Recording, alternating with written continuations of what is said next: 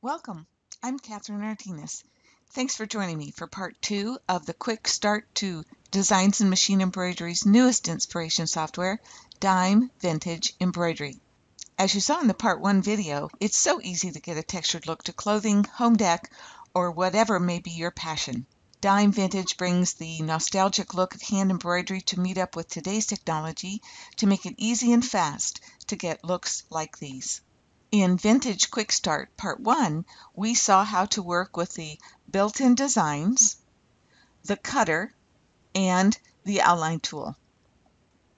Part 2 will cover the text, the repair tool, and we will revisit the cutter. As we saw in Part 1, the opening screen is very similar to all of Dime's inspiration software. Of course, the tools that are specific to Dime Vintage are the ones that are on the screen. Remember, too, at your fingertips is the Dime Vintage manual to be found under Help. All right, let's get started with this one-of-a-kind software. We begin with the text tool, the large F on our digitizing toolbar. I'll select it, bring my mouse to screen, and when I click on the screen, I see the capital letter A in the last font that I've played with. Coming over here to the text box, I'll go ahead and type in the word vintage and apply, and we see it shown on screen. If I bring my mouse over to the font window, I can click on that and we're brought into the catalog that shows us all 18 fonts that are available to us in Dime Vintage. I'll begin with the Arial Vintage font and OK that, and we see the look on screen. If we come back over here to the drop-down arrow, I could click on my drop-down arrow and select the next one in line, Bajas Vintage, and simply now I'm going to use my down arrow on my keyboard and run through all 18 of those fun fonts just to get a feel of what each and every one looks like. They're all slightly different, which is fun, and we'll end with our stressed vintage. As we ran through those, what did we notice? First of all, the density is very different than what we're used to seeing in other software with text capabilities, say Perfect Embroidery Pro and WordArt and Stitches. As we look at this stressed vintage, let's come over to our properties text, choose our second icon, the fill, and we notice that the fill type is standard satin, which we are comfortable with, but we notice that the density is 1.8 millimeter. Going back to our first text properties, we'll go into our catalog, and this time let's go back to that Bajas Vintage and take a look. If we come to our fill here, we see that by default the density for that particular font is 3.7. If we were to compare that look to Perfect Embroidery Pro, the same font, we see here the Bajas font in the Dime Vintage. Again, the default is 3.7, and if we compare it to, on the right-hand side, the Vintage Bajas font in Perfect Embroidery Pro, we see that the default equals 0.5 millimeter. We see that this uncompacted, more sparse, loose density gives us the look of vintage, or well-worn, well-loved. Yes, we can change the density level of any text. We could come into Fill Property, take a look at that density. I could put that back to a 1 millimeter and apply, but it's very filled in, and I'm not sure I would want to do that. If I'm in Vintage, I'm after that special look. You can increase the number for the density, making it more sparse. I could put that to 4 and apply, and it has even less threads than the default of the 3.5. As you see in this slide, I've done that with this letter E. I wanted a light look of thread over the map fabric. If you watched part 1, you know that this was the first project I completed for my vintage samples, and once I saw the look of the flowers in the heavier 15-weight rope thread, I was captivated. Looking at the next of my samples, here I've used one of the applique fonts on this denim vest for the word vintage, and then the word style is done in damaged vintage, and I've adjusted some of the defaults to get this different look around the word. Let's take a look back in the software and open a file that I have compared those two words. Here in the blue, back up just a little bit so it's not so in your face.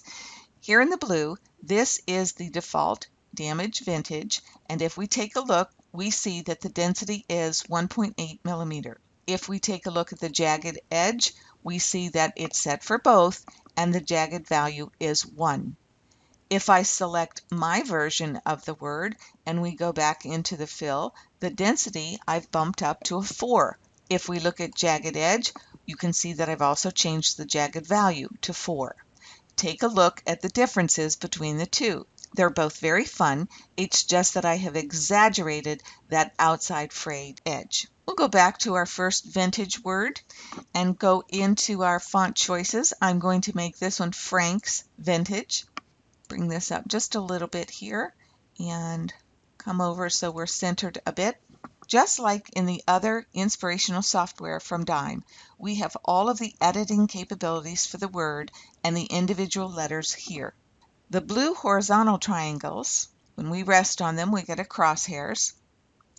Allow left-right movement of the letters following that triangle. I could move those letters to the left or to the right. I'll go ahead and do an undo, put that back. The black diamond allows us to play with an individual character. I could size that character, come up here to the pink rotate, move it, whatever I wanted to do to an individual character. Again, we'll undo and put that back where it belongs. The corner symbols add additional editing capabilities. If you need help with these editing options, don't forget that your manual is built right into the software and you can access it under Help, Manual. We're brought directly to that manual. I have Windows 10 on my computer. I'll go ahead and click on the page. It will bring up the go-to for my page number. I happen to know that the text starts on page 31, and all I would need to do then is to scroll down and find the information necessary for those additional editing capabilities in my text. It's always helpful to have a refresher at our fingertips. If we take a look under Properties Underlay, we see that by default we have Contour and Perpendicular. This makes sense to keep the integrity of the vintage look, the less dense, more see-through. The contour underlay has the stitches running around the shape of the letter. For perpendicular, those stitches are straight up and down. With the realistic view off, we can see that perpendicular stitch more easily, and it looks as if it would be noticeable. But once again, when we turn on the realistic view, we can't really see that underlay. Other property defaults that may be different depending on the font choice are Pull Push. The default is set to Absolute. In Perfect Embroidery Pro, that default for a fill stitch is set to None. Also, we have the Column Jagged type set to Both. In PEP, it is None. And we also have for this particular font a jagged value of 1. If I were to change that, and you know that you can, you see that I really have exaggerated that jagged edge. Do be careful though, take a look at the letter A. It's filled in our inner hole, and those areas for the letter E and G are somewhat filled up as well. We'll do an undo, put that word back to the way that it was. Let's go back into our text properties and add a second line. I'll hit my enter. This time I'll type in both upper lowercase and apply. And what we see here is only the letter S. The reason for that, if we come over here and rest on our window for the font chosen, we see that the available characters are only capital letters. Going back into the catalog, we see 8 fonts with lowercase and 8 without, not counting these 2 applique fonts. Once again, let's choose Arial Vintage. And we see both the word vintage and style because Arial Vintage, once again we come up here to check, we can see it has both uppercase and lowercase. Let's play with some of the other properties that we're comfortable with text. First of all, I'll just go ahead and change that height to a 2 and apply it. Little difference in size. Once again, a little big for us to play with here, so I'll back it out just a little bit. Let's do our space. By default, it's set to 0. I'm going to put in a -10 and apply, and that negative number will bring the letters closer to each other. If I come back and put a +10 and apply, you can see that that spreads out the characters. With our line spacing, because we have 2 lines of text, the default is set to a 25%. I'm going to change that to a 50% and apply. And notice that the spacing between the rows of text or the lines of text, which is called leading, has increased. We can play with italic. A check mark will give a slight slant to our letters. We'll take that off. If we play with stairs and apply, with stairs, once again, we do not see our word style, but the reason for that is when you use stairs, you can only apply that to one line of text. If I come back up into my text box and put a space and bring that back to have this be one line of text and apply, here I see both words showing in my stairs. I'll take that stairs off and apply. Once again, we'll put this back to 2 lines of text so that we can play with our alignment. By default, it is set to center. If I apply, we see the word style centered under vintage. Of course, with a line, we can do either a left align, depending on the project that we're doing, or a right align, and it gives us that alignment. With our right align, we see that the last letter in the word style is not aligned under the letter E, so I look back into my text box and I see that I have an extra space at the end when I made that a one-line phrase, so I'll go ahead and backspace that out, now apply, and you'll see those 2 letters become right aligned. We also have some fun types that are built in. If we choose circle and apply, because we have 2 lines of type, the word vintage is at the top of the circle and the word style is at the bottom. We have editing symbols here as well that you can play with. If I rest on that gold dot and drag in, you can see that I'm making the letters, the characters themselves smaller, but the circle is the same size. Go ahead and undo that. I can take my pink symbol, and if I drag that down to the center, what I'm doing is keeping the letters at the same size, but I'm changing the size of the circle. Again, we'll put that back. We also have a green dot to the side. Click and drag. I am changing the circle to be more of an ellipse, and here we put that back. If I come back to my vintage style text box, once again, I'm going to click after the word vintage and use a delete so that I now have vintage style as all one and apply, and we see that that whole phrase is at the top of our circle. So you have lots of options when you're playing with this particular circle type. I will go ahead and use my drop down, come down to vertical. With my vertical applied, I get just that. My vintage is all in one line. If I were to come up here and again put that to 2 lines and apply, you will notice that I only see the vintage. When you work with vertical, it too must be one single line. I'll go ahead and undo that so I have the one line of text. We need that one line of text also to use our path. The text on path will not work if we have multiple lines of type. Here we have our vintage style, a little bit different look to this particular type. If I right click and come down to edit baseline, here I see one point in the center. I'll go ahead and drag that up. To get the words to follow your path, we are not going to come over here to apply, but rather we're simply going to click on one of the letters themselves. And you can see now that my vintage style has followed that arc. We can also do a right click, edit that baseline. I can come in here and do a right click and choose to add a point, drag that shape down a bit. Again, I would not use my apply key, and I will simply click on one of the characters and it will follow that style for me. Lots of fun things you can do with our vintage text. We'll go ahead and put this back to normal and apply. As always, we also have the ability to do an envelope or shape the text. We'll take a look at this slide where you see my baseball hat. You see the word vintage slightly curved to fit within this pretty border.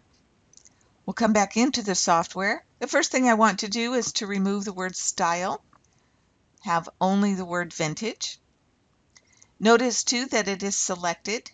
To bring back the editing capabilities of the text, we simply come back up here to the text tool and click on that. Now I'm able to do a right click, come down to envelope, and here with all of these shapes, I chose curved up. It's curved just a little bit. I'm going to exaggerate just a hair and come over to our properties and do a few things to the word. The first thing I want to do is to space out the text just a bit. I'm going to come into the fill and make that irregular edges and apply. All right, with those few changes to the word vintage, I'm going to come back to the text and change the height to a 1 so that it'll fit nicer within the border. Let's come up to our Designs tool, come into Border Decorations. The one I want is 0005D without the applique. I'll bring that to screen so that we can differentiate between the border and the letters themselves. I'll go ahead and make the border pink. At this point, I'm going to select my word, vintage, and drag it up to be in the space within that area. It's a little wide, so I'm going to drag those side handles just a bit and maybe make it a little taller so that it fits within that space nicely. I like the look of that. There is one other thing I prefer to do, and that is to have my words stitched last. Do you notice that portions of the decoration itself are going to stitch on top of my characters, and I would rather have the characters on top? All I need to do is come up here and ask it to move front. We take a look in sequence view, and I see that my border will stitch first, and then my text will stitch. So this is what I did to get the look of our hat. I stitched this design on hooped tearaway stabilizer and a cotton that would fray. If you have a free arm machine with a hat jig, or you have the magnetic hoop clip from Dime, you could treat this design as an applique and use the border design without the D to give you the placement and tack down stitches for the applique, similar to what you see here on the gray hat with the New York applique. Speaking of appliques, in this new screen, we'll click on our tool for text, click on the design screen. I'll come back up here and type in vintage, style once again, and I'll go ahead and make those 2 lines. I'll apply. We'll come into our window to get to our catalog. Here we see the 2 fonts that are indicated in green. These are the 2 applique fonts that we're given. We'll go ahead and play with hand vintage. Back this out just a little bit so you can see what we're working with. As we come into slow redraw, notice that we have 2 different colors. The blue is going to give us the placement of all of those characters, and the red is giving us the tack down. And then we have another color, green, which I'll talk about in just a moment. With that slow redraw, we noticed that these designs are done in a run bean stitch. To verify that, if I select our text and come over here to Properties Run, you can see that indeed the type is set to bean. What's nice is that by default, we do have those 2 colors for those stitches, so we would have a stop on the machine to insert the fabric. You could also trim the letters after the run was completed. Here we see in Eileen's t-shirt that she's trimmed around each of those characters. Now, what about those long green stitches that we see in the word style? First, they are called repair stitches, as if we have done hand darning over a rip or a worn area. In this slide, they're represented by the dark gold thread. Secondly, you will only see them on letters typed as lowercase, even though the actual letter shows as uppercase. Okay, that's a little different. Let's take a look here and see if this helps to explain it for you. For these 2 applique fonts, we see that typing in uppercase gives no repair stitches. Typing in lowercase gives the repair stitches to those uppercase letters. A little different, but not difficult. Just something to remember. Let's take a closer look to what I did on this vest. Now I will admit here I am raising the challenge factor for those of you who are comfortable to do this. We'll choose a new screen Knowing now that we get the repair stitches when we type with lowercase letters, I'm going to use my text tool and type in lowercase letters. Once again, using my word vintage. Here we see repair stitches on each and every character. Why? Once again, because we've typed in lowercase letters. With the word selected, let's come up here to our outline tool. Do you remember this from part 1, Vintage Quick Start? We'll click on that. The default comes in as a 0.16. We'll go ahead and OK that. And you see that it brings the outline only around each repair stitch. It is also called a cut line. We talked about this in our part 1. If I were to select all and come back into my cutter, we can see that the individual letters are listed. I'm going to come down and remove that check mark from Optimize Orientation. Here's our letters in the appropriate orientation. Notice too that we have another frame. If I click on that, here are all of the repair holes for this particular word. Now, this isn't exactly what I wanted. I'll close here because really what I wanted was the look of a rip or a small hole under my repair stitches. That's going to require both the word and the repairs to have a cut line. Back into the software, into our word vintage. I'm going to back out a bit here so we can have two things on the screen. To get an outline around the entire word, it can't contain any repairs within, which means I have to type it in uppercase letters. Once again, my text tool, I'll click, come in here, all caps, type my word, and go ahead and apply. Now with that word chosen, I can come up and do an outline. I'm going to bump this up just a bit here. We'll do an OK, and I have that outline surrounding my entire letter. Because it is all caps, I have no automatic repair stitches, as in the lower one. But wait, the designers of this so very fun software have given us the ability to place repair stitches wherever we want them. I'm going to go ahead and select that bottom word and delete it. Come in closer to our word vintage. I love the icon for repairs. We come up here and it is represented by a Band-Aid, or in generic, no plug for a product terms, an adhesive bandage. Clicking on that brings me into the catalog of repair stitches, of which there are 50. I simply click on the desired repair and OK it. It comes into the screen. I'm going to group that so that I can click and drag that into position on my word. Once again, I go into my repair. We'll choose something else fun here, a double click. I want to group it and drag it and drop it onto the desired character. And I'm just going to add a couple more here to our characters. Come down and group that. And if I take a look, that might be fun right in the middle of the A. I might not always place my repairs in the proper order going across my characters, because once I bring the repair to screen, the shape of it might dictate its placement. But I do try to remember to do a group.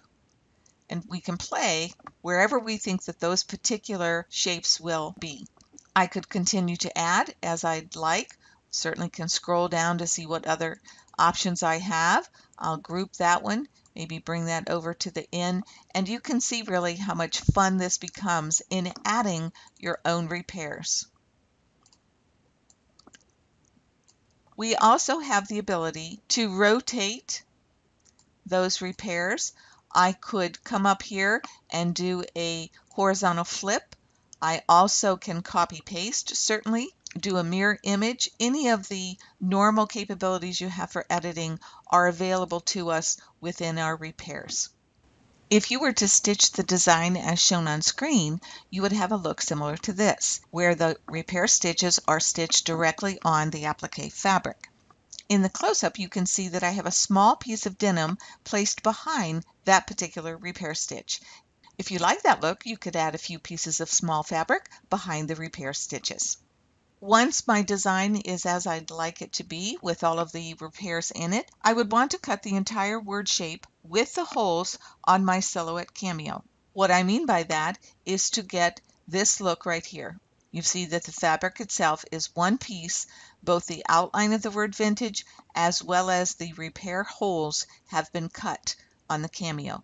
To do so, the outline of the word must be before the repairs in sequence view. In our case, you can see that it is. So let's select all. With all items selected, I'll come into my cutter. I see the individual characters listed. I'm going to remove the optimize orientation, come into our second frame, and I see that here's the cut file for my fabric.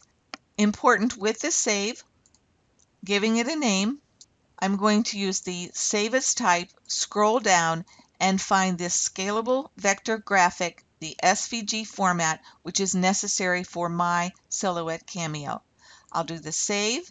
It automatically brings us to the folder in which these 3 files are saved. There's a file for each frame and a PDF to show us some information about those designs. As I come into Silhouette, if I do a file open, go get that design. It is the second one that I was interested in. Here you see the cut file for that fabric. Once again, it is going to give me this particular cut on that fabric. And that's how I got these holes in my lettering behind the repair stitches. I did say that we were going to up the challenge factor here. Remember though, you can stitch the repairs directly on the applique fabric. But having done this, my what if I kicked in, and I wanted to try this look. If you do not have a digital cutter, you simply could print a template to use as a pattern. Coming under File, Print Preview, we see the word here. What is important to you is to make sure that under Settings, your artwork is checked so that your template will print the dotted lines of both the cut lines repair and the cut lines for the word. You would cut out your template in paper doll style and also perhaps cut out the repair holes. Here you can see that I've left them. Here you can see that I went ahead and cut them out. I would take some kind of soluble marker and draw around my holes so that I could then go in and cut out those holes, knowing that they'll be in the exact position necessary for those repair stitches. Yes, the ability to add those manual repair stitches are quite fun on text, but also they can be darling on many of the other designs.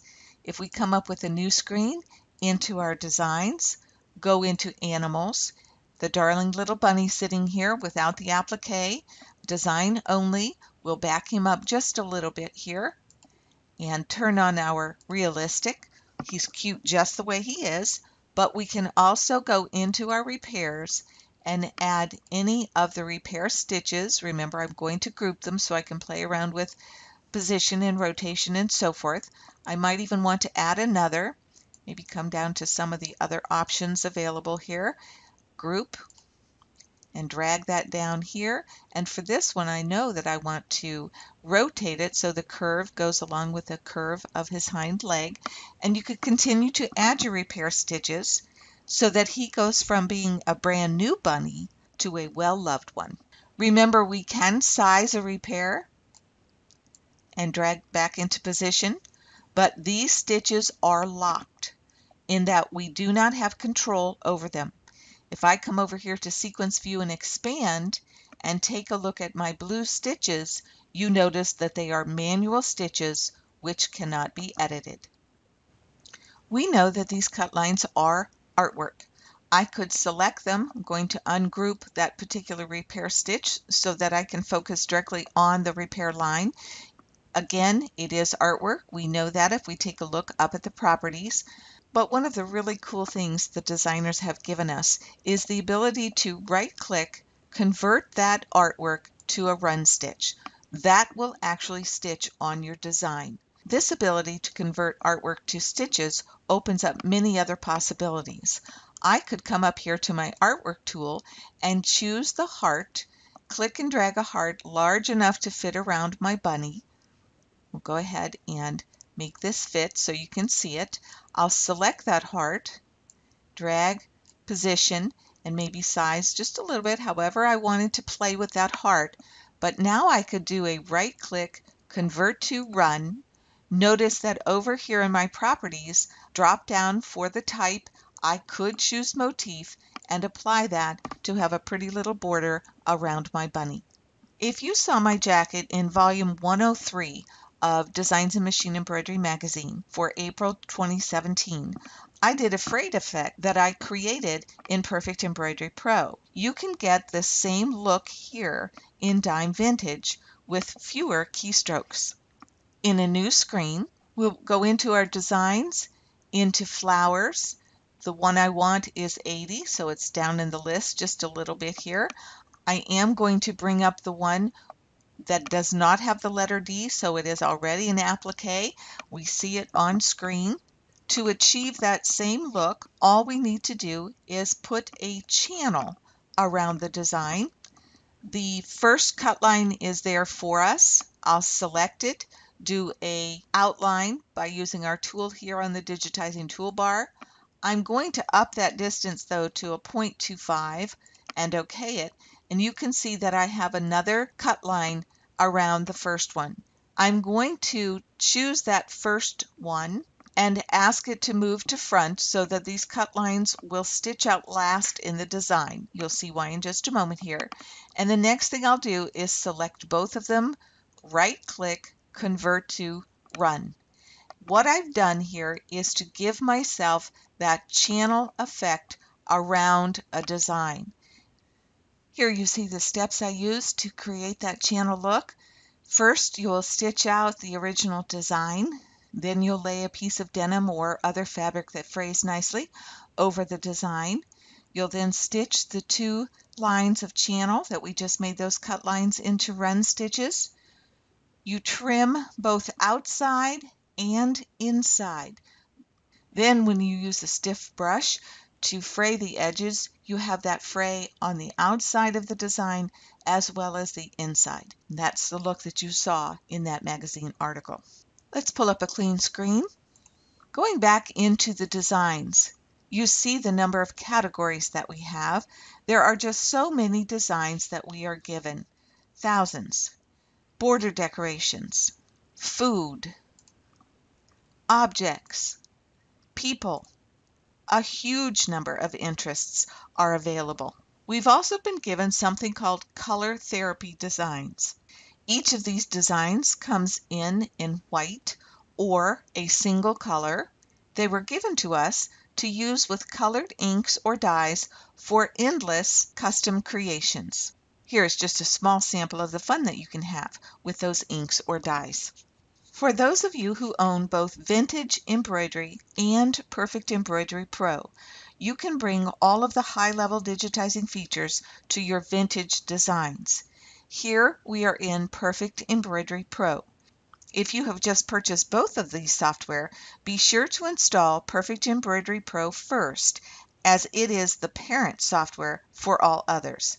With PEP installed and registered, you would then install and register your Dime Vintage Embroidery. Again, we are in Perfect Embroidery Pro. You see icons at the extreme right of your screen.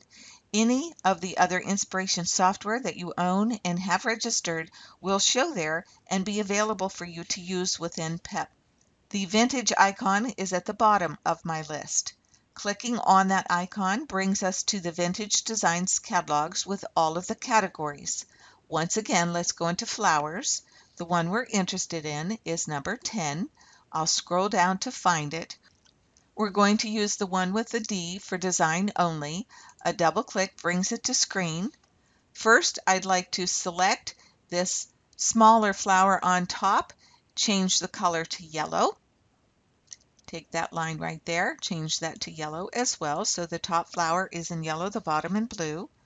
Let me select all of that design, and we're going to come up here to Carousel. Again, the beauty of this is that we can combine the vintage designs with the other properties available to us in Perfect Embroidery Pro. Clicking on Carousel, we're brought into that dialog box for choices. I'm going to set the repeats to be 6 and then come down to Apply. OK that so it comes to my screen. Turn on our realistic view and you have a beautiful wreath from the design in Dime Vintage. Here in Perfect Embroidery Pro, we have the added benefit of Resequence by Color. With all of the items selected, we'll go under Edit, Resequence by Color. Over in Sequence View, we have 2 golds and 2 blues. The reason for that, it treats the original flower as a separate unit from those in the wreath. All I need to do is click on that gold, drag it and drop it right on the original gold, scroll up, and once I collapse those, you see now that I only have the 2 colors to stitch out. And I do want the yellow to stitch first, so the pretty heavier blue stitches go over that yellow flower just a bit. We can get fun borders. New screen. Again, let's go into Dime Vintage, this time to Food. I'm after the wine glass that is number 52, so we'll scroll down just a little bit here. A little bit more for the one that I want. Almost there. Here it is with the gray. Double click brings it to screen. I am going to turn that to red so you can see it a little better. We're going to go up to Repeat. Clicking on that, I'm brought into my dialog box. For this wine glass, I am going to leave the 3 across, but I want 4 down. We'll come and play to flip every other one horizontally and vertically. Do an OK. If I rotate that, I can see I have a very fun border that would be cute on a bar towel. I like this idea of border. Let's do another one. New, over here to Vintage, again into Food. If wine is not your drink of choice, perhaps you need that cup of coffee in the morning. We're looking for number 46. Scrolling down just a bit here, there was a couple coffee cups you could choose from. I'll use the D for designs only. Coming back into repeats, this time let's do 2 across and 4 down. Flip just vertically. OK that. Here we have our design on screen. If I bring in the realistic view, you can see how cute that is.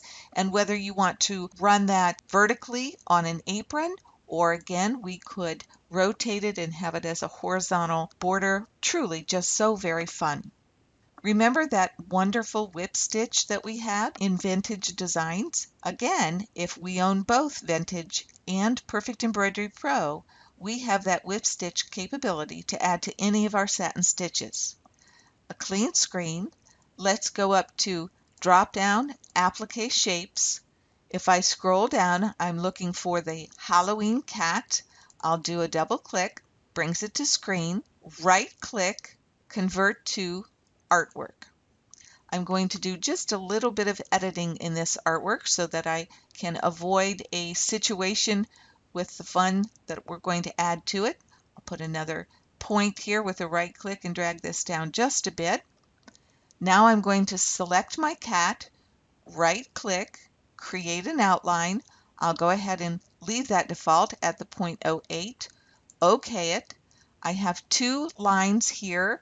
I'm going to select both of those, come up to my toolbar and choose Combine, right click, convert to satin. And this is the trick. The whipped stitch is found under a satin stitch. Here is the default. Let me turn on the realistic so you can see that would be what it normally looks like. Coming over here to our fill type, a drop down on our arrow, and here is this wonderful new stitch, whipped. We have the ability to do the regular and irregular edges. I'm also going to change the density to a 3. Come under jagged. Remember, I had fun with this one too. I'll put both and change the default to a 0.5 for a little bit more exaggeration. We'll go ahead and apply, and look what fun we have.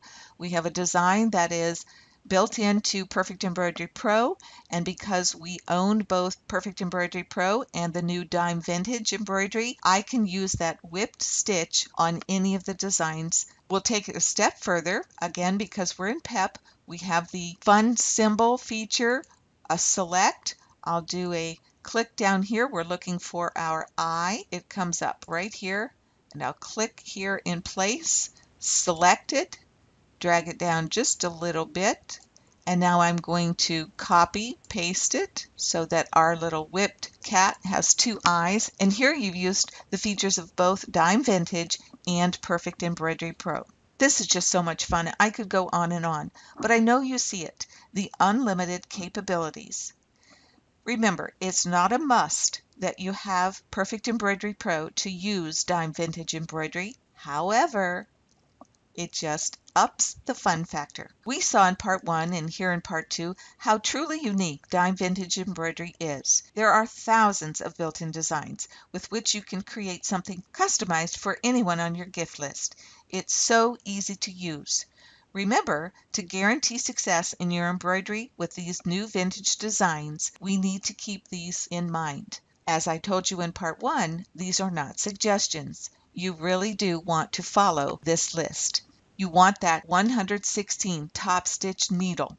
Again, you will see in your manual that a 90-14 chrome top stitch could also work. We want embroidery bobbin thread in the bobbin. We definitely need to slow down the embroidery speed to your 350 or 400 stitches per minute. Do not run it on its maximum speed. If available, place the spool on a vertical spool pin. If you're using the 40 retro thread, you can use the 11 or 12 embroidery needle. Once your machine is set up to use this new thread, you're off to create anything you want to create. Thanks for joining me in this tour of Dime Vintage Embroidery. I know that you really are going to enjoy.